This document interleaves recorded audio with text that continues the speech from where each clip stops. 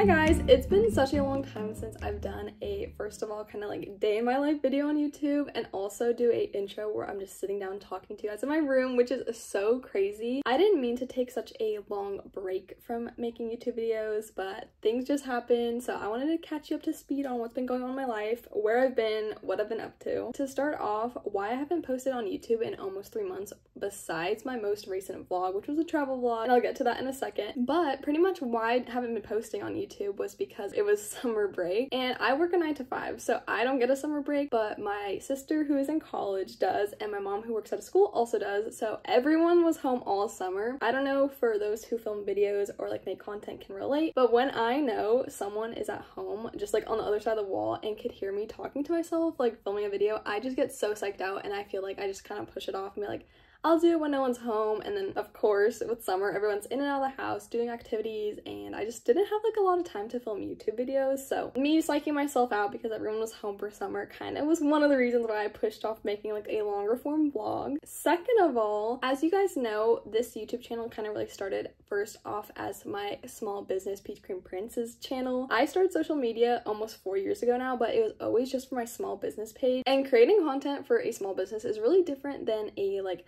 personal public social media page. So I feel like I've talked a lot about this on like the channel here with you guys, where I was in like a very big dilemma where it's like I want to create content that's like outside of my small business, and my business Peach is such a big part of my life. Like trust me, I'm working on it every day even if I'm not posting about it. But there was also a part of me that was like kind of like missing that something where I want to post like other stuff besides my business. Like I want to post what I do with my friends, memories, travels, and have like a place where I could like look back on that. So after all that like back and forth, like what should I do, in June I finally did it and made my own personal public social media pages. And as you could probably see with my YouTube channel, I'm like slowly transitioning this channel into like to match my other pages. So all my handles are just kotrrryna with 3 R's, and I have been having so much fun posting on there, and honestly it has brought like such a spark back in me for creating content because it's just so fun. Like I love posting on my business pages, but something about just me posting like whatever I want versus like has to surround a certain topic is just so much more freeing on social media. And I've been meeting so many new people, and it's honestly really fun to just have 2 different communities. Like for my business page, I'm engaging with like a lot of artists, other small businesses, and people who just like enjoy my stuff, which is so amazing. I'm so appreciative for that. But on the other hand, like having my personal social media pages is like a whole different community with like other girls trying to be content creators. I get like very inspired from both of them, but just having this new like outlet and community has been amazing. Pretty much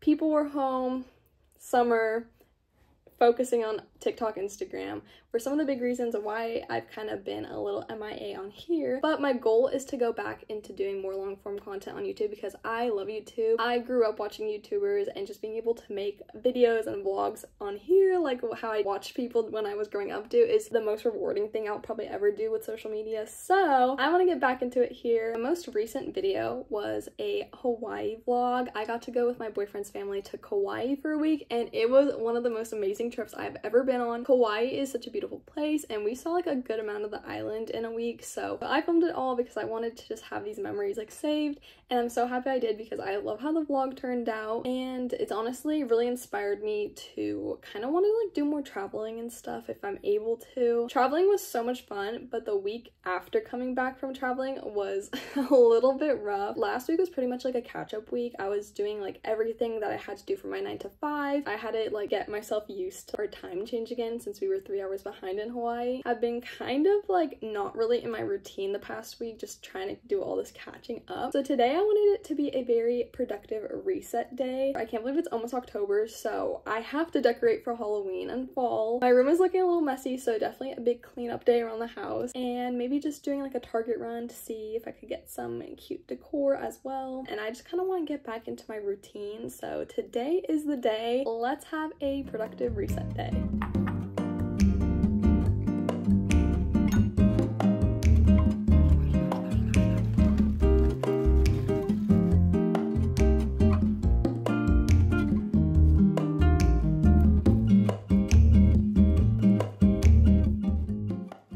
I pretty much much have been spending the morning doing my 9 to 5 remote job. I work for a medical marketing company. It's remote, which is really good for me trying to do my business on the side and social media now. It's been like a really busy time of the year right now. I think it's like before the holidays. There's like a lot going on. Obviously, I do prioritize my remote job, and I obviously try to get all my stuff done by the end of the day for that first, and then I'll switch over to like business things, social media stuff. But since it's getting towards the end of my workday, I can now switch over to my business stuff and decorating, which is so exciting. I'm just getting ready a little bit because I am gonna go run some errands later today. When we went to Hawaii, I was wearing sunscreen, but clearly not enough, because the first week when I came back, my skin was doing so bad. I was breaking out, my skin was so dry. My shoulders are still pretty like the white spots and like peeling. Not good. I guess I didn't realize how much you should be reapplying sunscreen and stuff, which is so like silly because it's like, of course. I feel like whenever I'm by the beach in California, like the SPF is higher than it was in Hawaii, but I just don't burn as like fast as I did in Hawaii. So what I've been doing to help my skin since being super sunburnt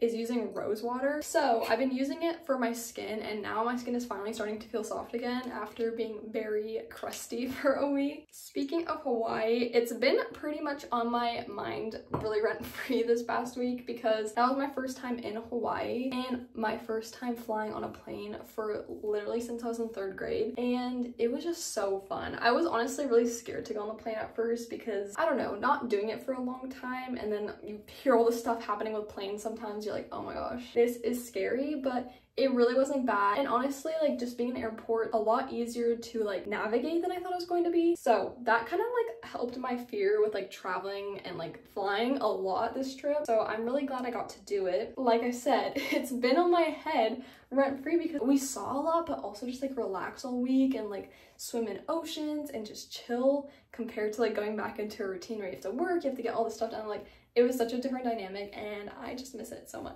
I've been showing my friends and family all of like the photos we took and stuff that I haven't like posted yet on social media. One of my friends, aka Tina, that you all know if you follow me on TikTok, and she said it would be fun for me to like talk about different places and stuff that I recommend if you go to Kauai. And since I did like a lot of research while we were there and talking to like local people and stuff, I feel like I have a good list of things I'd recommend if you are going to Kauai. In regards to beaches, every side of the island definitely had a different like vibe. And also to note, we went in September, so guides were saying that we were kind of in like the summer to winter transition period of like the island and its weather, so more rain, more like rocky waves. So I can imagine going at different times of the year also impacts this. But my favorite beach hands down was Hanalei Beach. It's in Hanalei Bay, which is on the north side of the island, and that one I just love the most because it was the most swimmable. I love going to the beach, but I am honestly a little scared of like the water sometimes. And in California, like at least like SoCal area, like a lot of the beaches are like really harder waves, so really good for surfing, but for swimming, not so much if you're not an experienced ocean swimmer. So being able to just like float, and like it was honestly like a wave pool, so like it was either like very like chill or like a little bit of wave, but it was like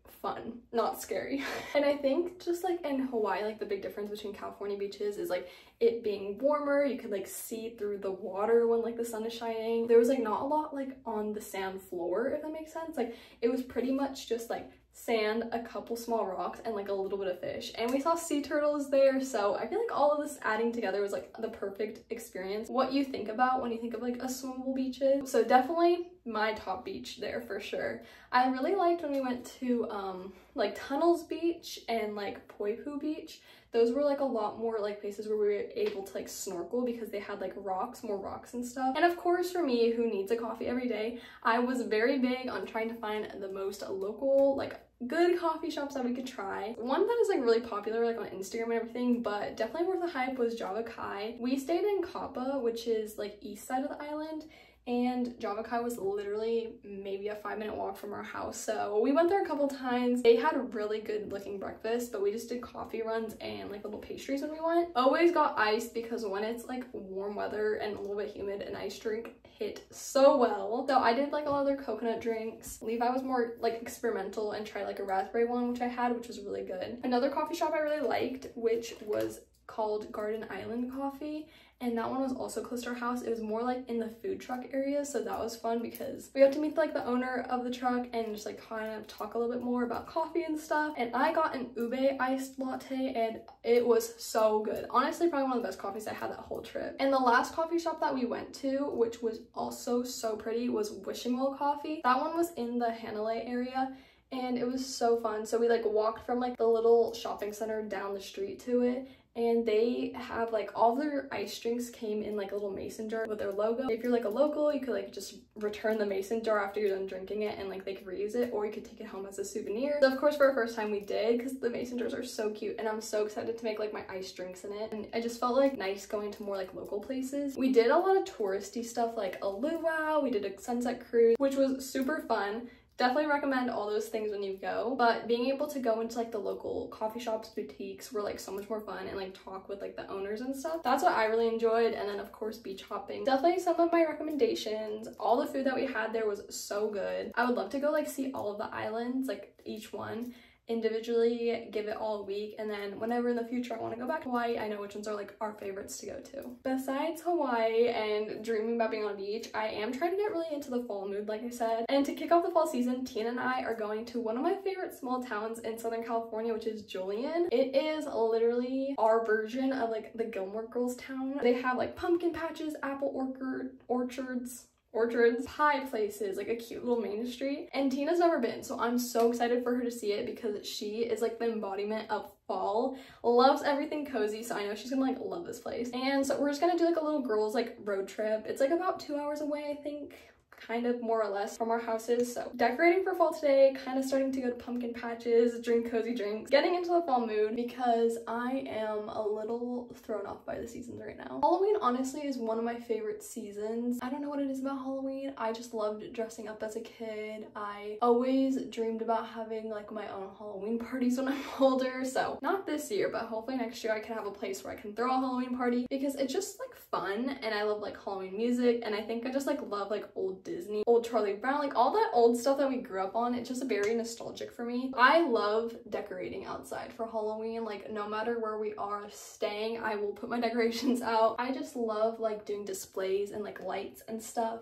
It's just fun, and I do it for Christmas too. I think it's just like another way for me to have like a creative outlet, and then just being able to like see people walk by and enjoy your displays is like such a fun feeling. Halloween is a vibe for me. The funny thing is though, I don't like scary movies. Like I love all like the cute spooky stuff about Halloween, not necessarily like the scary stuff. The closest amusement parks to us are like Knott's Berry Farm, Disneyland, Six Flags, and Universal is a little further away. So in high school and college, I've done the like Knott's Scary Farm, which is like our like, if you know like horror nights at like Six Flags or Universal, like it's the same thing. Like they have the mazes and stuff. So terrified every time I go, but it's also kind of like fun to be scared in that like sense. So we haven't gone in a couple years, and part of me kind of wants to do one this year. But one of the things I learned post like graduating college, it's just really hard to get like a group of friends together, especially when you guys don't live close by anymore. A lot of my friends do live in California. We're just like in different cities, and everyone's like on different schedules. Like some people are working full-time jobs, some people are still in school, and it's just hard to get everyone together now. But this year I definitely want to try squeezing in more like spooky festivities. Tina and I love to do this during Christmas, and we've kind of like started doing it for Halloween more because we just want to get in that like mood sooner than later. It's where we go get hot cocoa, drive, and sometimes walk around like neighborhoods that go full out for Christmas and Halloween, and that is like such a vibe. You're just playing like the festive music, enjoying people's light displays. As someone like me who just is obsessed with decorating and like having light displays, it's like such inspiration for the future. And I just love seeing how people like different styles of like how people interpret holidays. So that's kind of like my big, I guess, future fall plans, just trying to get more in the spirit. I'm gonna go clean up my room really quick before bringing in all of the Halloween and like fall decorations. I cannot decorate if the house is messy. Like I need everything in order so I know like what corners need decorations and stuff. I don't know if like you guys are like you put away all your decor at the end of the year and then you kind of forget what you have. So before going to Target and doing all my errands, I'm gonna just check what I have, plan some stuff out, clean up, have some lunch. I need to do some posting for Peach's social stuff. I need to edit a couple things for like my personal pages as well. And yeah, this day is already going by so fast, but I am feeling pretty productive. So let's clean up and start decorating.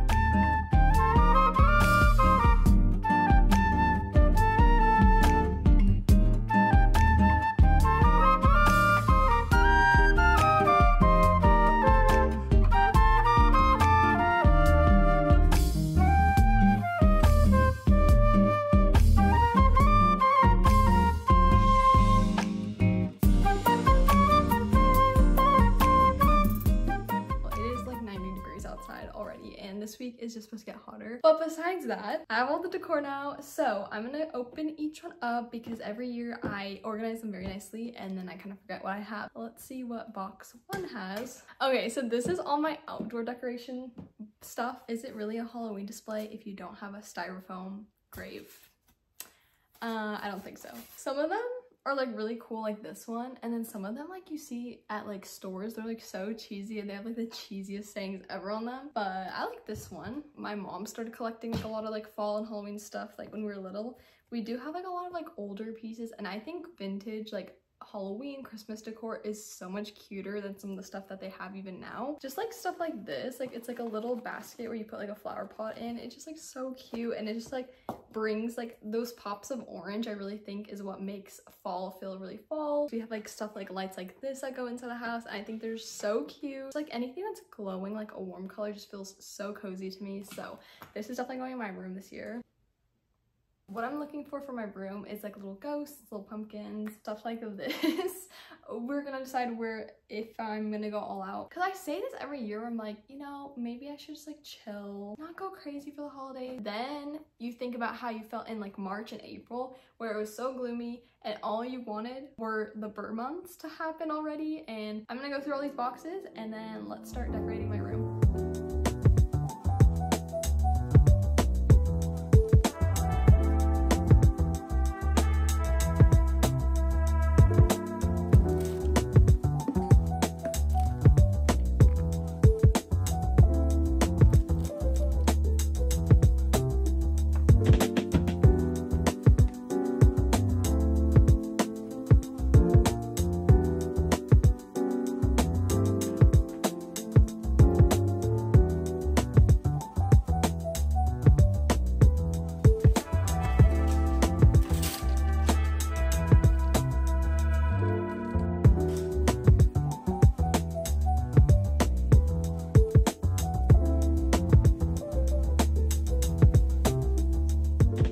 Finished my errands and Target run. I didn't get anything too exciting. I just got coffee supplies, yogurt for my overnight oats, water, some basic just food stuff. I did look through the Halloween section and it was really cute. I saw some cute stuff, but I was good and told myself I did not need them. I'm just gonna use what I have for the rest of my fall Halloween decorations. This day honestly has gone by so fast and I am pretty tired now, and it's so hot. I've been sweating like all day and I just want fall weather to happen already. We are going to be patient and know that after this next heat wave, hopefully the weather comes down here. It's been really fun just like talking to you guys and having more of a chill vlog. I'm gonna head home, finish up putting up decorations outside. We're gonna have dinner. I want to do a nice everything shower, and pretty much that's it. I just want to chill. I have a lot of editing to do for like TikTok and Instagram, but yeah, thank you guys for watching, and